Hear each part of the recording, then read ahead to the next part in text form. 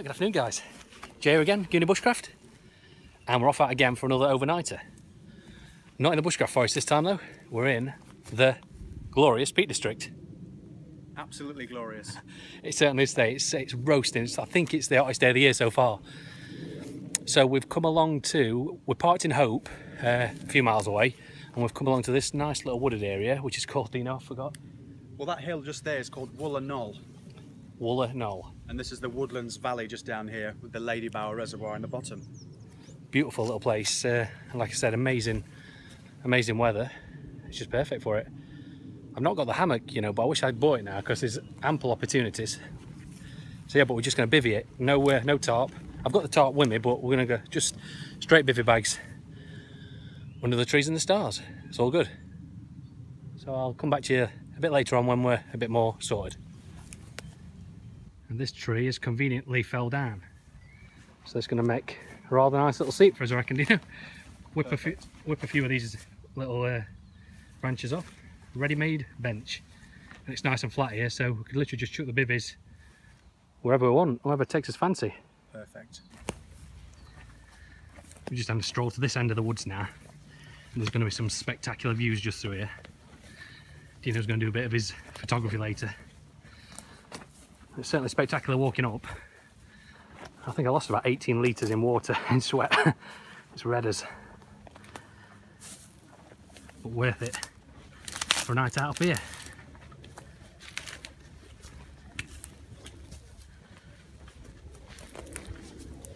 Check that, guys. What a view. Right then, so we're going to have a little bit of a chill out in the forest now. Head over back to this side of the woods when the sun's starting to go down. Dino's bought an additional camera, so he's going to do some cool stuff with that. And yeah, just chilling out. It's great to be here.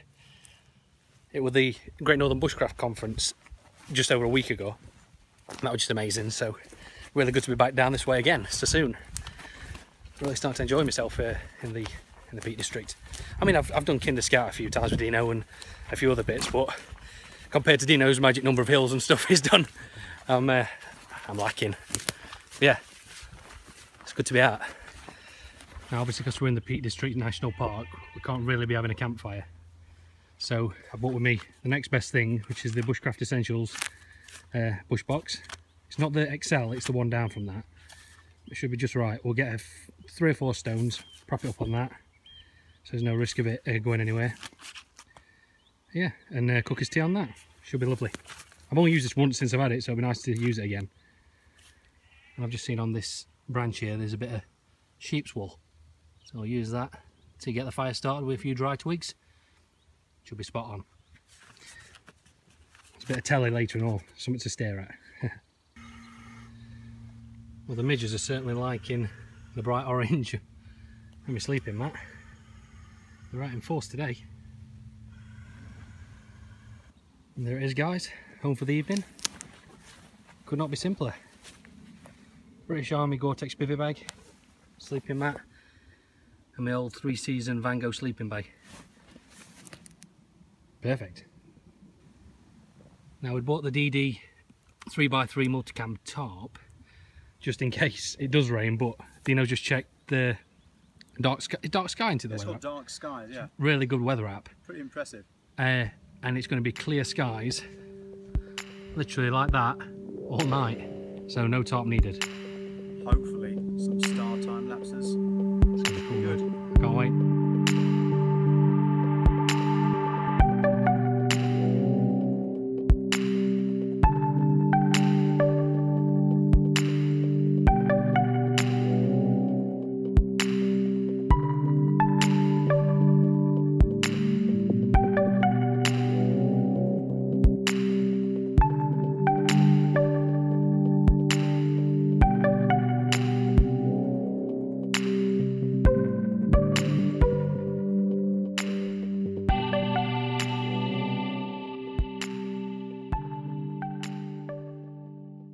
Absolutely beautiful still.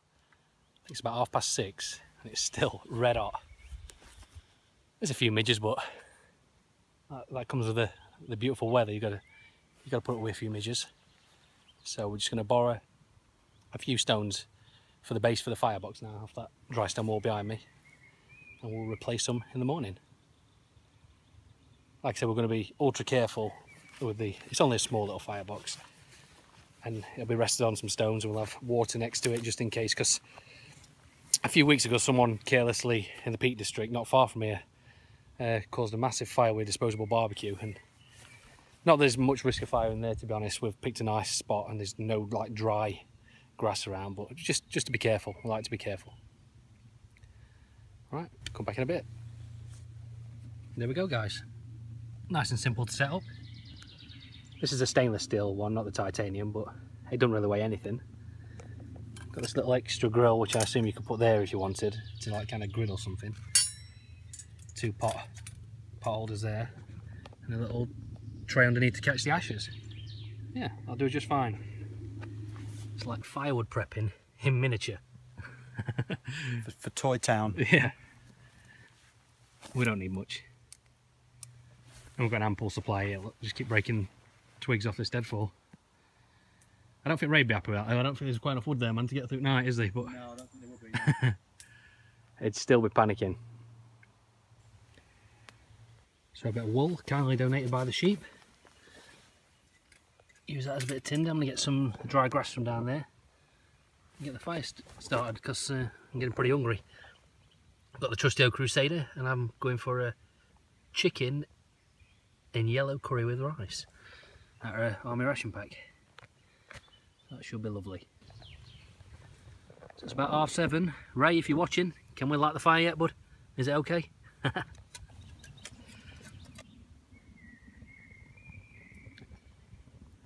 Dinner's cooking nicely. Like I said, all them twigs are bone dry, so it's going really well. So that's dinner cooked. Smells beautiful. Doesn't look too bad either. Deano's turn. He's gone for a look what we found and a rice. Quite impressed with this push box. Once you've got your better embers, it really doesn't take long to boil. Nicely, doesn't it does, yeah. It's quite good. And we're just keeping it small, so once we've done that, once we've done this cooking, we might just chuck a few more sticks on it, but it's not so much a campfire tonight, is it? It's just for cooking, really. Well, that's dinner taken care of, all fed. And I'm just going to let the last few sticks burn off now. I've just put them on top of that, and it's going to burn down, and then that'll do, I think. Time to relax and enjoy the evening. I've got multiple cameras set up for time lapse. I've got the old Canon down there, and I've precariously wedged the iPhone 6 Plus in the bark. Perfectly made camera stand, that, mate. Hopefully. I would have preferred it to have angled down a touch more, but what can you do? Tree fell how it fell.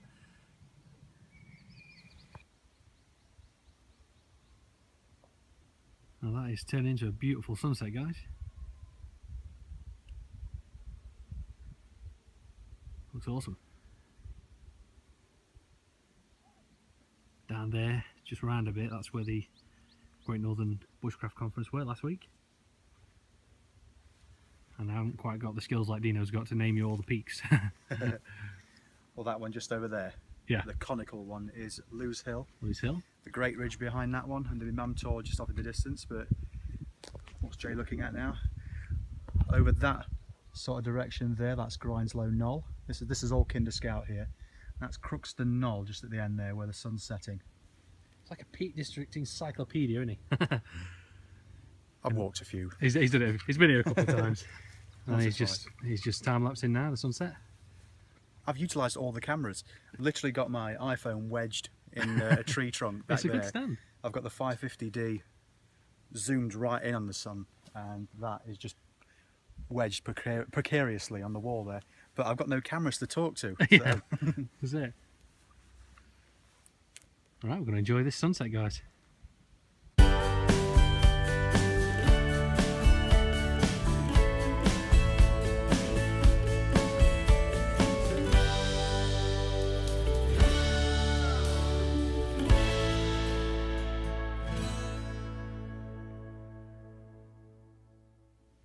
Yeah, I thought record a little time lapse.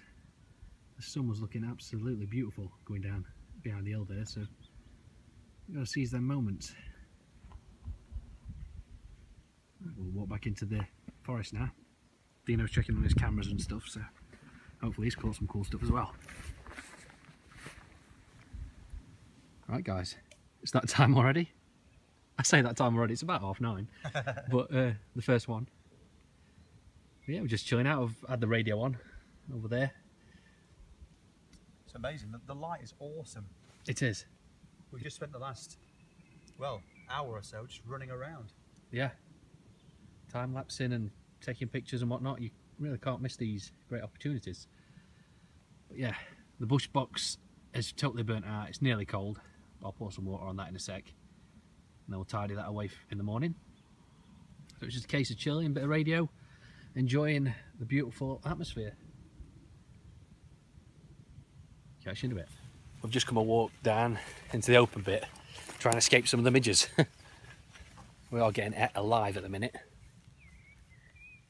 Last week at Edale we didn't really get bothered by them because there weren't so many out, and a lot of people had fire pits and stuff, the smoke keeping them away maybe, but yeah, they're lunching on us at the minute. But can't put a price on a good time. I don't know if you can see that guys, but I'm currently being absolutely ate alive. Just everywhere. I think we need to fire the bush box back up, Deano. Definitely, that's probably the best idea yet. Deano's just breathing some life back into it. I'm totally gonna. It's all good. Get some small sticks on. Hopefully this will fend them away. It is mainly just to keep the midges at bay. Yeah, that's the sole reason.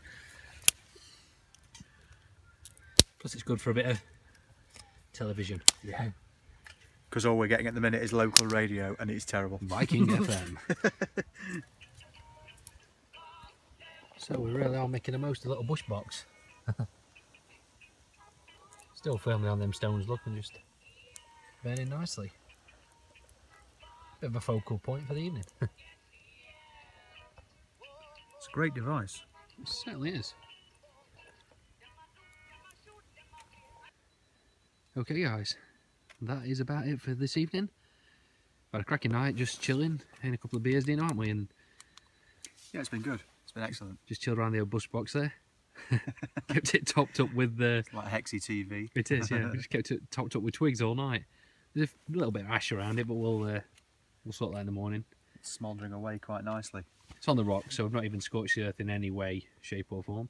But the main thing is, this smoke is keeping the midges away. Yes. Yeah. So, yeah, we'll speak to you in the morning. I'm going to get my head down in a second, because it is literally about 1:45 in the morning. Catch you in a bit. Right, you can't see this, guys, but just there is about 5 sheep. And they're looking at us as if to say, "Oh, these guys in our forest are on their patch. Hopefully they won't come any closer."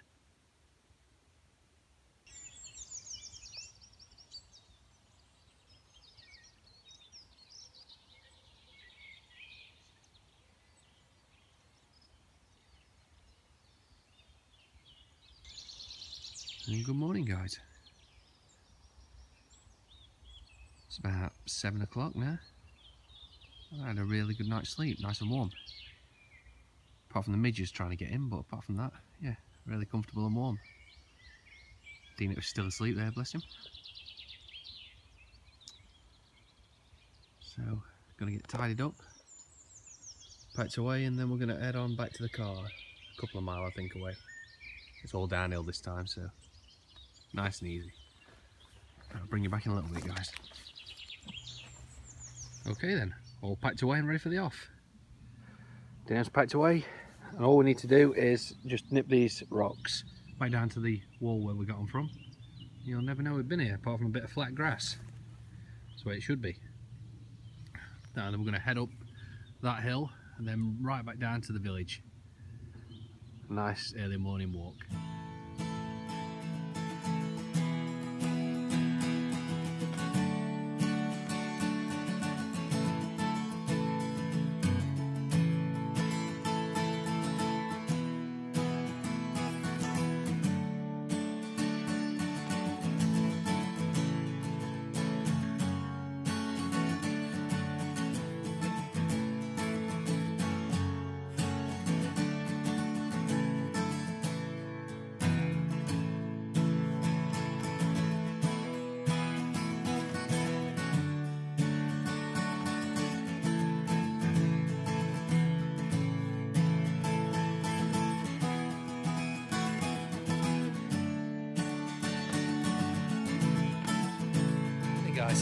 that's it for another one.